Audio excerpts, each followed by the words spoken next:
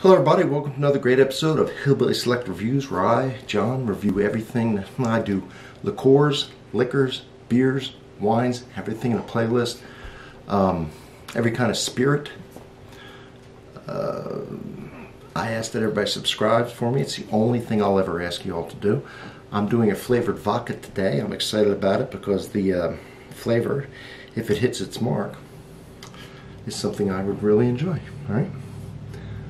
Vale 5 times distilled caramel flavored vodka, 35 ABV, 70 proof, out of Princeton, Minnesota. 5 times distilled. While I'm opening it, you go ahead and hit that subscribe for me, please. It only takes a second, you know it. Alright. Let's see. Some of these have been fantastic. It's clear. Some of them have been okay, and some of them have not been so good.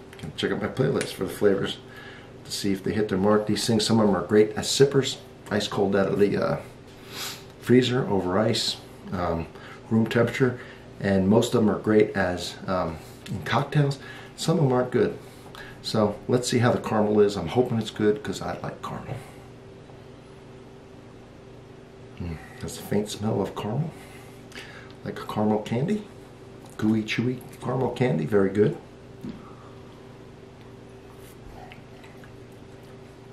Okay, this is another one I could sip by itself.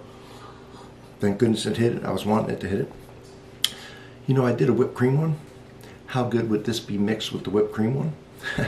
The answer, very good. I've done a chocolate one. How good would this be mixed with the chocolate one? Again, it'd be delicious. This is a good one. This hits the mark. Everything's good with the caramel. I'm pleased with it.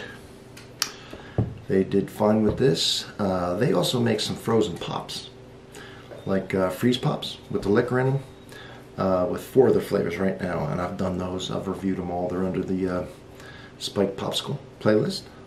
So anyway, from Hillbilly Select Reviews, once again, please subscribe, and I will see you all on the next one. Thank you.